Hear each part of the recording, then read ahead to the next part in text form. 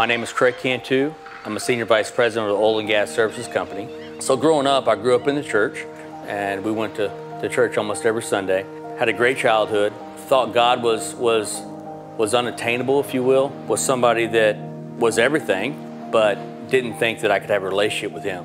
When I was in my teen years, there was an evangelist that came to a retreat that we had at church that introduced me to the concept of having a relationship with the Lord, which was new to what I'd always heard. I've heard of Jesus. I knew that Jesus died on the cross to save our sins, but I didn't really know what that meant. So after being saved, my life had changed and God was pulling me in different directions, but I still was focused on me. I was still focused on the selfishness of what I wanted in life.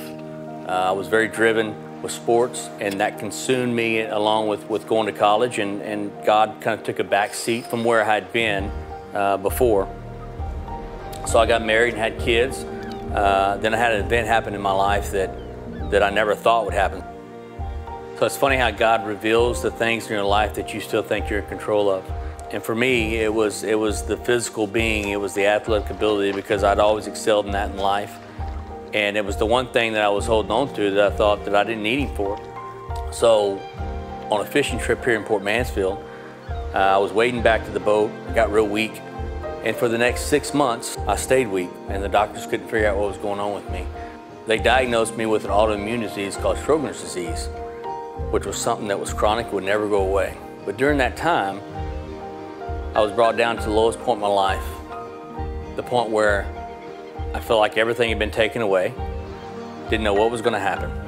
I realized through that time that God was asking me to look up and to put all my hope in Him.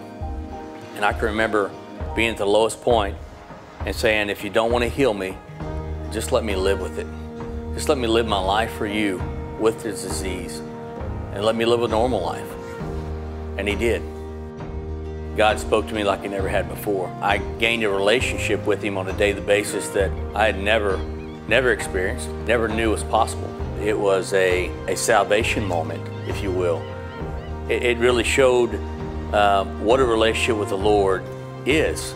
He's everything. He's why we're here. It's not about our selfish ambitions in life, which I had plenty of them. But going through this experience of being sick, when you're at the lowest point in your life and no one can help you, you realize real quick that you need Him.